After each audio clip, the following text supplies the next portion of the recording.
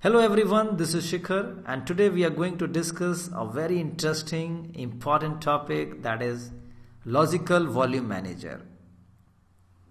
In this lecture, we are going to understand about the concept of LVM and we'll see what are the benefits of LVM. So let's continue. Managing logical volume management, LVM storage. LVM is something related with the management of storage. Suppose I have a Linux box in an organization. Obviously that Linux box should have some sort of storage. It could be internal storage or it could be external storage. So the management of storage that has been allocated to the server is very much important. How we can do that? For that we have LVM that is available with every operating system of Linux. So with the help of LVM we can manage the storage effectively and efficiently. So let's understand the first point. Logical volume management provides a higher level view of the disk storage on the computer system than the traditional view of disk and partitions. Traditional view of disk partition means that suppose I have to create a partition on I have to create a file system on a Linux box. If I am going with the traditional way, what does it mean? I have the disk, I am simply going to create a partition on that and that partition I have given to the user. But they do have some limitation with the traditional view. That gives the system administrator much more flexibility in allocating storage to applications and users. So let's understand this line with a diagram here. So let's understand here.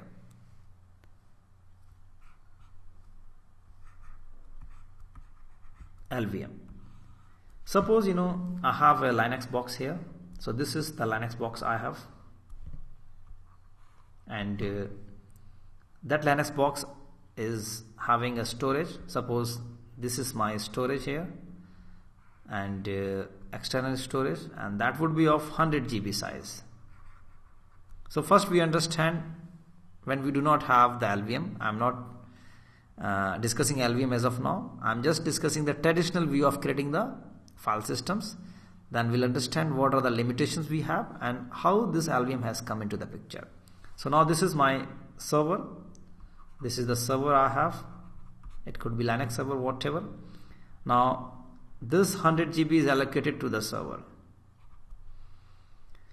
To make it usable, this storage, I have to create the file system on that so that the users can utilize this 100 GB.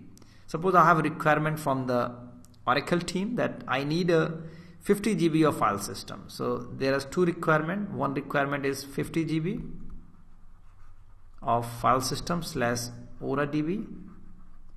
Another is my 20 GB requirement of another file system, that is Oracle.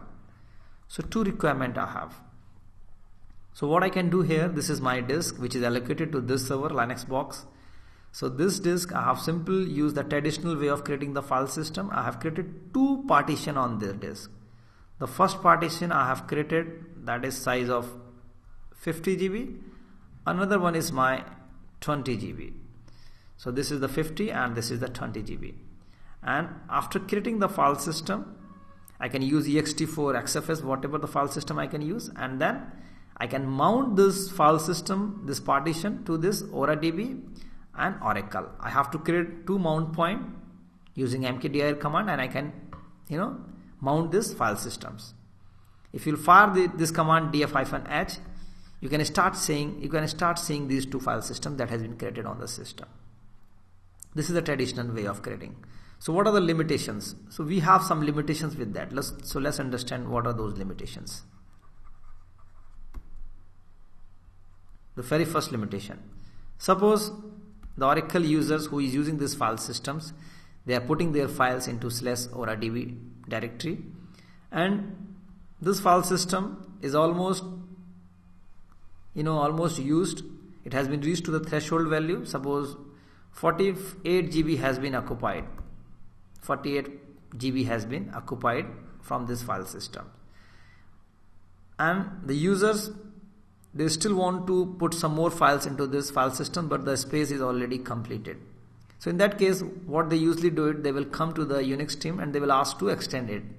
But we have created this file system using the traditional way, so we cannot further extend this file system. So this is the first limitation. We cannot resize the file systems once it has been created.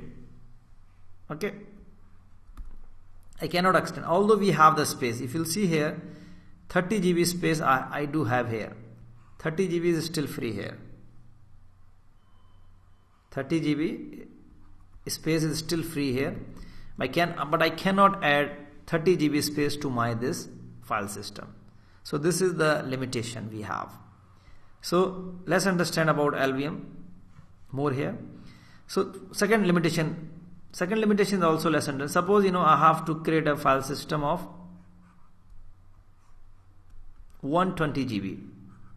So second requirement I have, that I have to create a file system of 120 GB, and I have the two disks I have available on the server. The first one is my 50 GB and second one is my 100 GB. Two disks is available to my servers, the external disk I have. Now requirement I have got that from application team, that I need a file system of 120 GB. But here we have two disks. If you sum those two disks, it would be somewhere around 150 GB.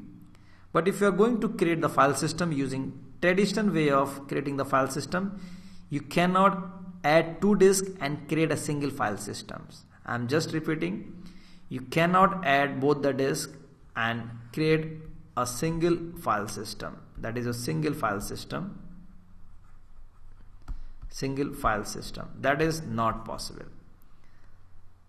The maximum size you can give to any file system using the traditional view of creating the file system, that would be the maximum size of a disk. So maximum size you can give to a file system, it could be 100 or 50. So second limitation is this one. So let's move to the LVM. So with the help of LVM here, suppose we do have 3 disks here. So with these 3 disks, I can simply create a pool of space. Suppose this is 100 GB, this is 200 GB, this is 150 GB.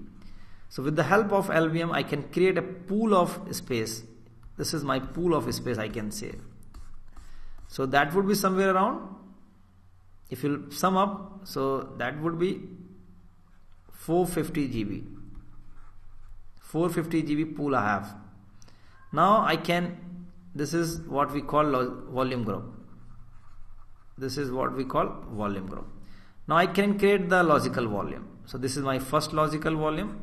I have created logical volume 1, and I can create the file system here, and I can allocate that space to our DB. Okay, suppose it's 120 GB, and suppose I have another created this file system, and this is my logical volume 2, and that is for /oracle. Suppose this is 150 GB. Okay, so total space I have used from this, that is around 270 GB I have used. If you sum both 120 plus 150, that is 270 GB I have used from my pool. Still I have 180 GB is still left. Suppose this file system is almost full. The user has already used all the space from this file system, and I need further extension. I need this 120 GB should be increased to 200 GB. Is that possible? So first, Unix admin who is managing this file system, or Linux admin, they will see that the space from the pool. If we have the space in the pool, we can further add the space to this logical volume. So this is the benefit we can say. Second benefit is that I can create a single partition here that would be size of 450. It doesn't matter that I have to take the space from single disk. I can simply add all the disks here 450. I can simply create a single logical volume Suppose I have single created one logical volume, that is logical volume 1 I have created here, and that would be size of 450, and I can give it to any file system. Suppose this application user wants a space of 440 GB and I have 3 disks. I can combine all the 3 disks and I can create a single partition here. So these are the benefits of LVM that we are going to understand in the further lectures as well. So friend, that's all for this lecture. In the next lecture we are going to understand a lot of more things about LVM. So thanks for watching, and if you have time, please join with the next lecture.